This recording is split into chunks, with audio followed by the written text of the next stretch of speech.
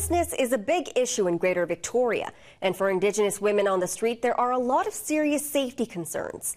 In this week's Vital People, Tess van Straaten looks at a new pilot project that is trying to help change that.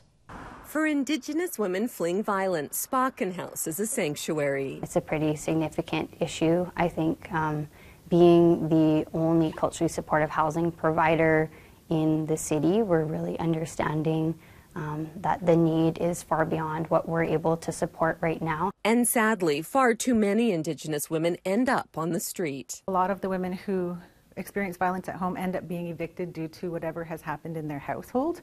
And so that's very difficult. That's how they would end up on the streets, is because their partner was violent with them. They then face more violence on the street. So the Aboriginal Coalition to End Homelessness is launching a 3-year pilot project with Victoria Police to try and address the serious safety concerns. They face a lot of violence and racism, and they just don't feel safe where they are located. So it was important for us to hear them. They're also working to build better relationships with police, since there's often reluctance to go to law enforcement.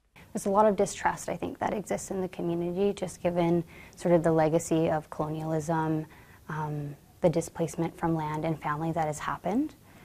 And a lot of that does come back to law enforcement and the role that they've played in that. It's a learning experience. It's an opportunity where we've been able to grow and learn from each other and build a higher level of trust. Victoria's top cop says he jumped at the chance to take part. It's really incumbent upon all of us as community leaders to step up to the table and to be working with our Indigenous communities and our leaders to find out what is it that we can do to be more collaborative and to work together. It's going really well. Julia realizes it'll take time, but she's eager to make progress and propel positive change. It's important that we're beginning to break down those barriers by just meeting people at that human level, of just taking that time to get to know each other beyond the institutions and those misconceptions that we might have of each other.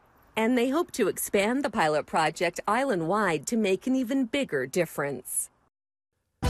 Vital People, brought to you by the Victoria Foundation, connecting people who care with causes that matter.